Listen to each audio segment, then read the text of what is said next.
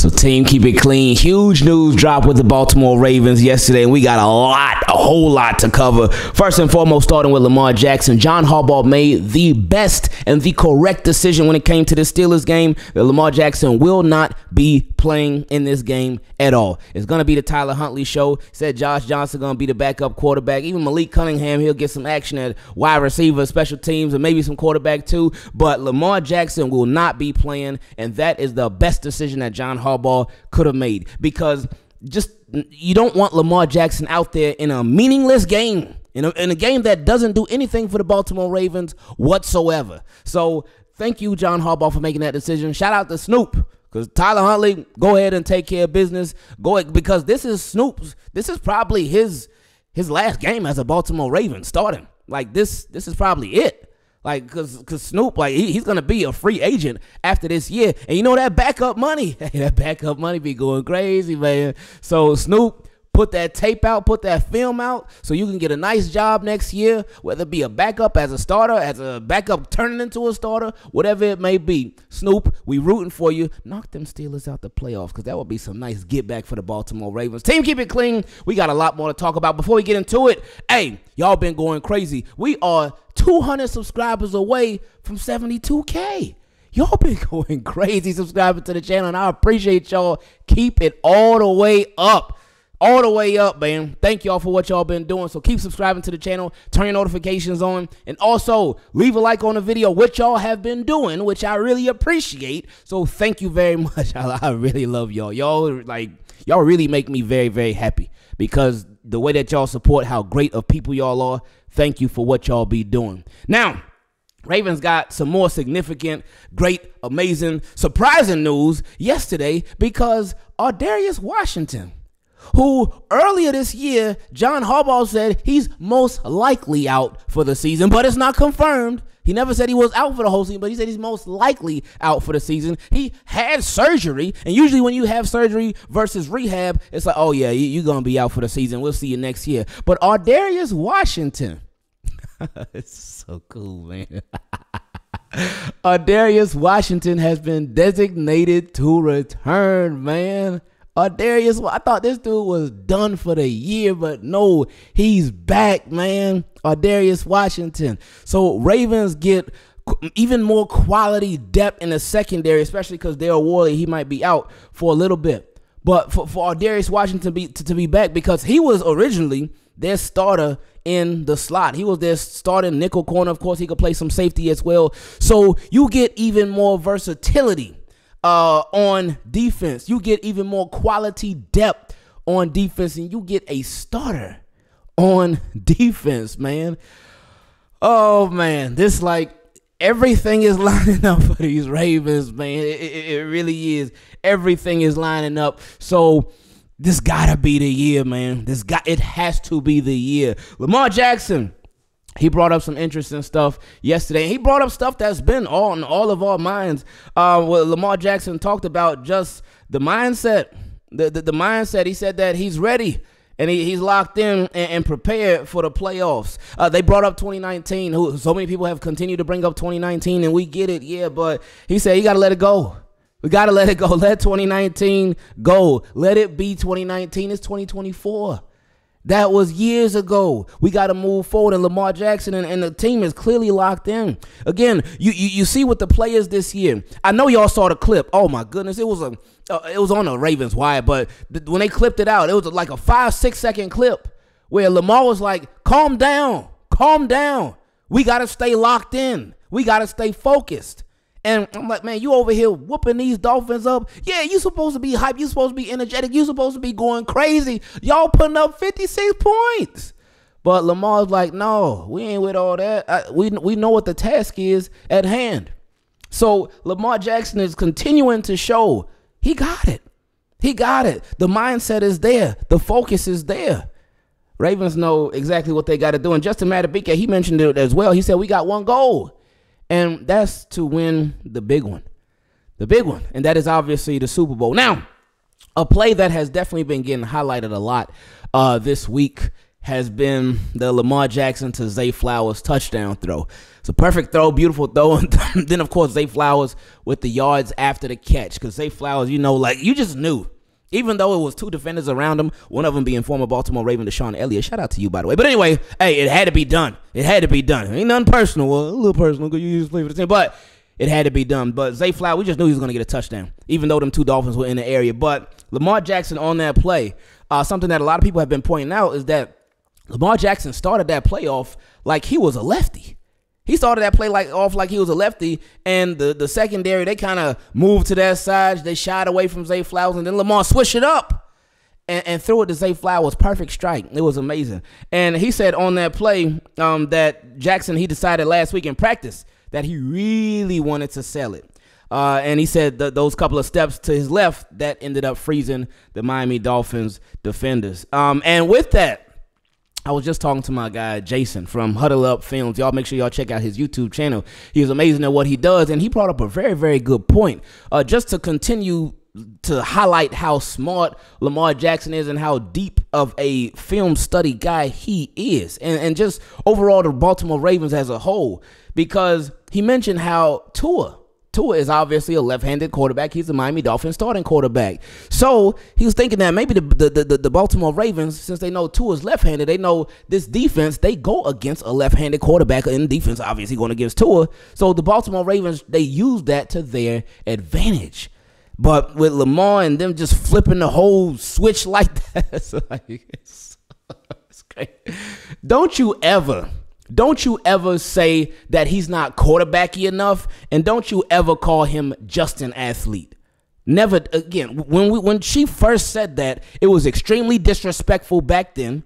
Before she said it, when she even thought about saying it, it was extremely disrespectful to even think that.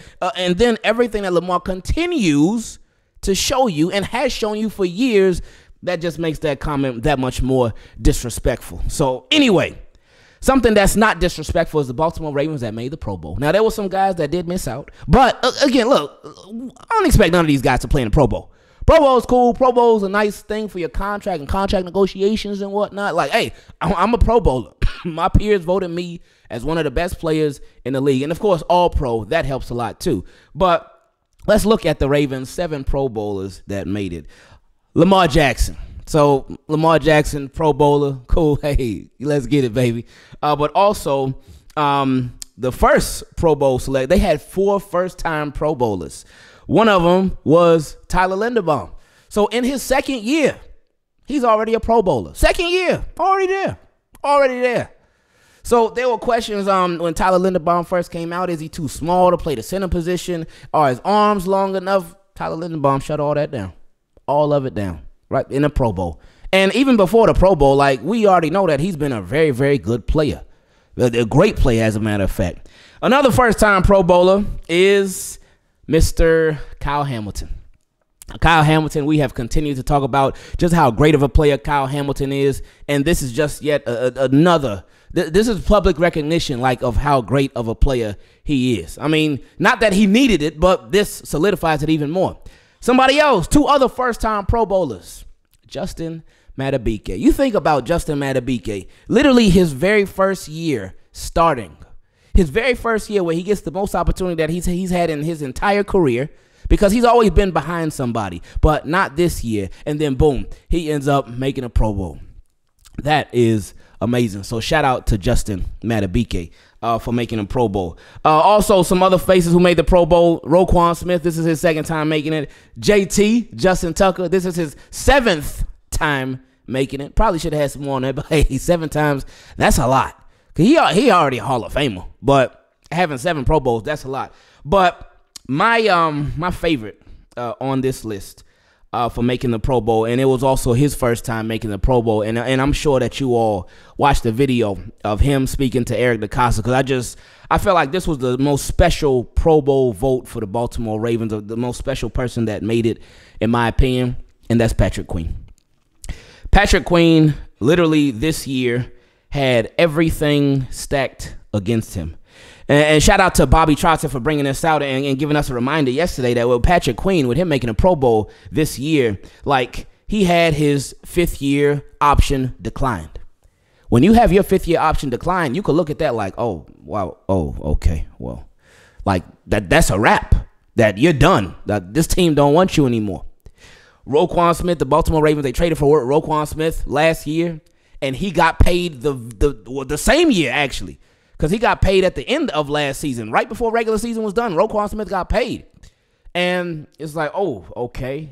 I've been here. I was a first-round pick in 2020, and they ain't paid me.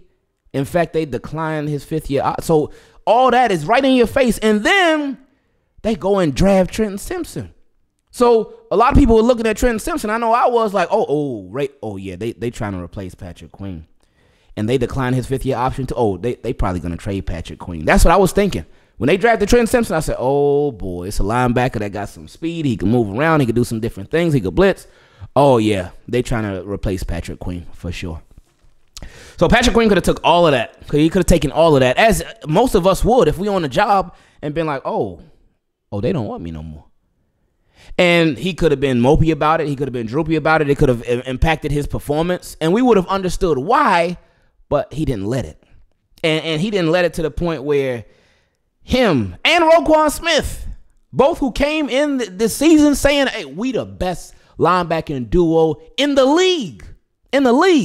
And I remember initially when I first heard people saying that, like I had my guy Noah from For the Flock, who is the best Ravens content creator doing it. When I had him on here, and he said, oh, I got a hot take for you. And I said, hot take, okay. And he said that Roquan Smith and Patrick Queen, the best linebacker duo in the league. And when he said that, I was like, oh, okay. I mean, I can't go against it, but I can't say I'm with it. I would love for them to be, but saying that, like, that's some pretty high praise right there. But the fact that both of them are in the Pro Bowl now, that lets it be known that their peers and the fans too, they agree. So back to Patrick Queen specifically, the fact that he, despite everything that was going against him this year, he was able to not only overcome it, but exceed expectations and have this honor of being voted to the Pro Bowl. That's a beautiful thing. And I really, really love just seeing how he embraced Eric DeCosta. Eric DeCosta embraced him, and he was just so happy, man. And I get it, man, because it's been a tough road for Patrick Queen ever since he was first drafted. But the fact that he's here now, and hey, a lot of tough decisions got to be made this offseason, as they do have to be every offseason, but this year for sure, because with these Pro Bowl votes, with these Pro Bowl nods, with these guys being official Pro Bowlers, Patrick Queen and Justin Madubuike, they both just got that much more expensive. Because their agents, they can use this, as they should, because it's business, baby. They can use this, they can say, oh, my clients are Pro Bowlers, and they need to be paid accordingly.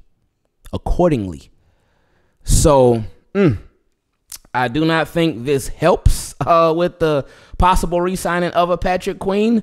And I do not think this helps with a possible re-signing of Justin Madubuike. It does help their value, and it can help the Ravens see their value, but it also helps their pockets. And Ravens will have to come up off of some bread, so we will end up seeing. Now, and some other great news for the Baltimore Ravens. Zay Flowers. Zay Flowers got voted as the Pepsi Zero Sugar NFL Rookie of the Week. So Zay Flowers, of course, the big play that we talked about earlier, he had over 100 yards against those Miami Dolphins, and he made a huge impact, as Mr. Zay Flowers normally does. So shout out to Zay Flowers, and shout out to his consistency. Now, something else that had been pretty consistent this offseason was the NFL seeming like there was almost some collusion against Lamar Jackson. And it was just the weirdest thing this offseason, because I remember, like, I had never seen anything like that before, where so many teams were coming out publicly and saying, oh, we are not going to pursue Lamar Jackson. I don't remember that ever happening before with any player, to where a player, whether he's a free agent or whether he's on the exclusive, non-exclusive, I've never seen it before, where so many teams come out publicly and say, oh, we're not going to pursue that player. If they ain't going to pursue him, they're just, okay, they won't pursue him. But to come out and for so many teams to make public statements declaring that, oh, no, we're not going to go after Lamar Jackson. It was so weird. Weird times. But we know that Lamar Jackson, obviously a lot of those teams that came out and said that, and teams that didn't do anything, whether they came out and said it or not, I'm sure they're regretting. But there was a lot of rumors and people trying to justify why a lot of these teams would not pursue a Lamar Jackson. And Rich Eisen, he had Adam Schefter on his podcast, and Rich Eisen talked about Lamar Jackson being hurt, him having not finished the previous 2 years, and that being a possible concern. I was like, okay, that could be one. Even still, we have seen people get hurt in a worse way and miss more time and still get signed a big deal. But okay, I get that. Availability is everything. He missed the end of the previous 2 seasons. Okay, cool. But then he brought up the famous rumor about Lamar Jackson's eating habits. That his eating habits were a concern for teams. And he brought up Lamar Jackson being sick. And I was like, Rich, what's going on? Like, and not that as an analyst, as a commentator, that you just have to be everything pro Lamar Jackson. I appreciate the people that call it like it is. They say exactly what it is. But I was just surprised from Rich's comments, because he was even somebody where recently it's been brought up, especially with Lamar Jackson most likely getting ready to win his second MVP. It's recently been brought up about all these teams that passed on Lamar Jackson and how those teams are doing right now. But Rich Eisen recently, he had tweeted out, he was like, oh, well, Lamar Jackson, he wasn't a free agent. He wasn't a free agent. He was on the non-exclusive franchise tag. So he was like, and he said this in this interview with Adam Schefter. He was like, oh, so if any of the teams they wanted to negotiate with Lamar Jackson, they would have just made the Baltimore Ravens job that much easier. And it's like, wow, that could be true. I love how Adam Schefter, I said, whoa, Schefter, okay? Adam Schefter let it be known, like, yeah, they could have possibly made Baltimore Ravens' job that much easier, but they could have also made it harder, but nobody even tried anything. Nobody tried to sign Lamar Jackson. I think he talked about how the Panthers and the Raiders, they checked in on him a little bit, but it was nothing ever serious. And he said there could have been teams that really made stuff hard for the Baltimore Ravens. Because I have heard this whole cop-out thing from a lot of people, not just Rich Eisen, but from other people too. Oh, yeah, Ravens just would have matched any offer that they got, that Lamar Jackson got from another team. And we'll really never know that. We can assume that, but we will never really know that.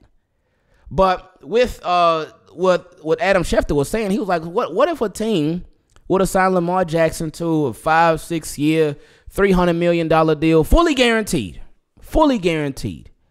Then what would the Baltimore Ravens have done? Well, we will never know. But as Ravens fans and Lamar Jackson fans, you can be both. It's okay. But I am glad that we'll never know.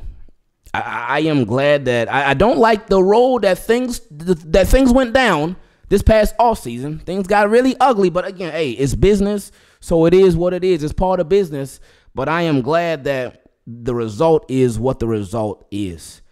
The Baltimore Ravens and Lamar Jackson finally, after a long couple of years, they finally agreed to a contract extension. He became the temporarily highest paid quarterback in the league. He got his money. Ravens keep their guy. Lamar Jackson got some weapons, legitimate weapons, got a new offensive coordinator, and things right now, they couldn't be better. The Baltimore Ravens are the NFL's #1 seed, and they have been the #1 seed convincingly. They have beaten so many good teams. They've taken care of business against most of the bad teams, even the teams that they lost to. It's been like, oh, okay, but they got that out the way early on in the season. And it seems as if the Baltimore Ravens have certainly learned from their mistakes. They've learned how to deal with adversity in a much better way this time around. And again, 2019 continues to be brought up, but these Baltimore Ravens are showing you that they are a much different team, a much more mature team, and a team that has the experience that can help take them all the way. Baltimore Ravens, let's go get that Super Bowl.